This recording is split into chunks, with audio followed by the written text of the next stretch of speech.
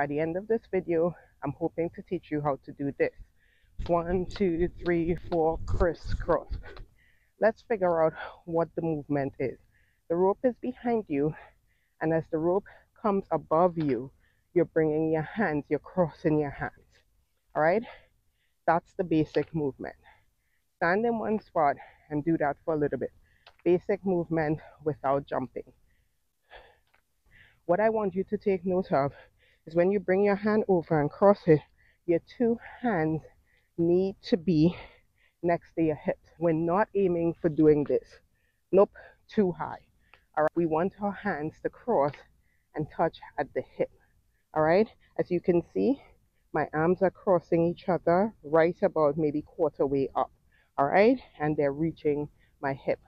Once your hand reaches your hip, you kind of bring your arms a little up and out to uncross. All right, so it's like a scoop. It's a 2-count cross. So let me show you.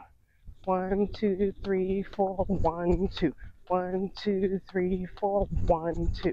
Another thing you want to watch out for is you don't want that when you uncross, you bring your hands out here, because that's going to shorten the rope.